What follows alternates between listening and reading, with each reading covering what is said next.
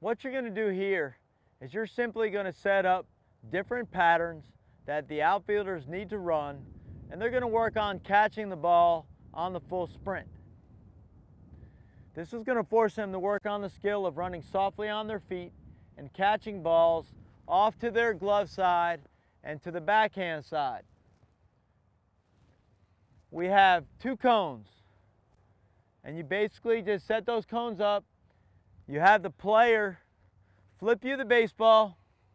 They take off running to the next cone, and they can angle off to the right. They can keep going straight.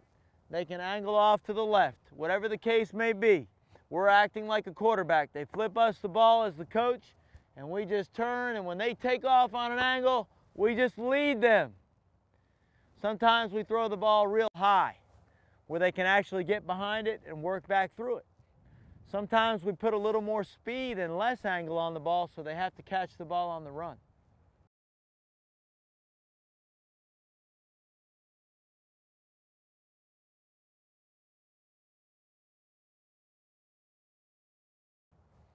Your better athletes will be able to dive on this drill.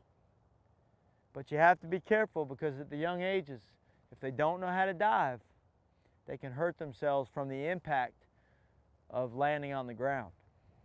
As your players get better at the drill, you want to extend the distance that they are running the patterns. For not only will they be working on their ability to catch the ball on the run, but it also functions as a conditioning drill as well. It's a great drill to take your team through at the end, as opposed to just running sprints. Extend those patterns out a very long distance and let them get lots of reps, and it'll work on their conditioning.